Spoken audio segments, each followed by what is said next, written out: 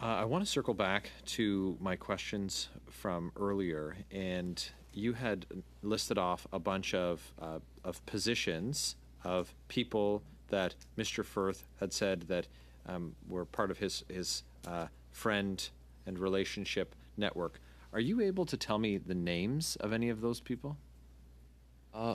Sure. So I think we had an agreement to table some of those names, Okay. but so Mr. Philip Johnston, who was the CIO of Transport Canada, he actually approved the pilot, but the COVID started, so we couldn't start.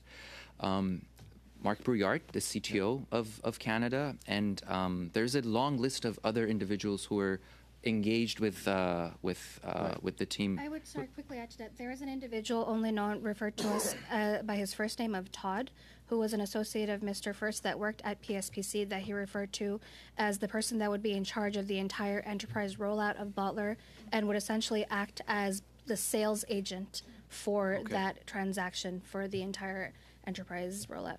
Okay. And was Kelly Belanger ever named as one of the people who was part of Mr. Firth's network?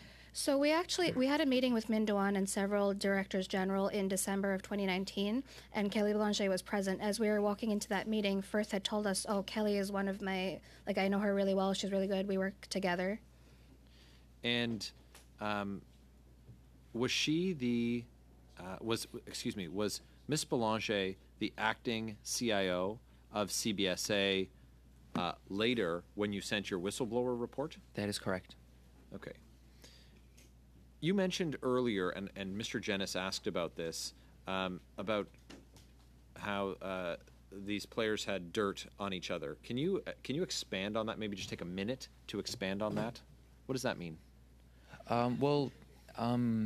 We don't know exactly what kind of compromising material they have, but I assume when, for example, when a resume is being forged and is submitted as part of a TA, and when a contracting authority signs a task authorization that has a forged resume there, that's something that contracting authority is basically could be used for extortion.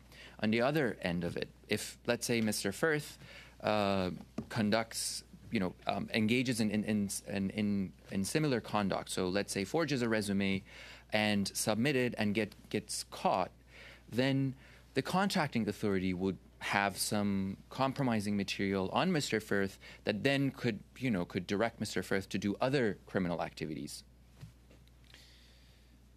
Obviously, the prospect of individuals collecting compromat about people who presumably all have government security clearances is concerning in the context of these apps, which have access to Canadians' personal and private, their medical information, particularly in an age where we're dealing with foreign interference by state actors. Surely if the mutually assured destruction, as you described it, could be used with respect to individuals who are engaged in alleged criminality, it could be used by foreign state actors to extract access to or extract the information about Canadians or to gain access to our networks. Would that be fair to say? That would be very accurate, and an individual who doesn't, an individual who's basically engaged in conduct that is criminal is the perfect target for any sort of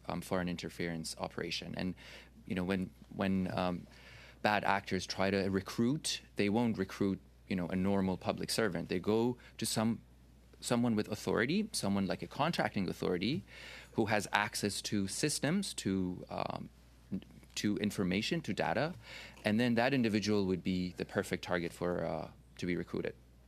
Okay. Thanks very much.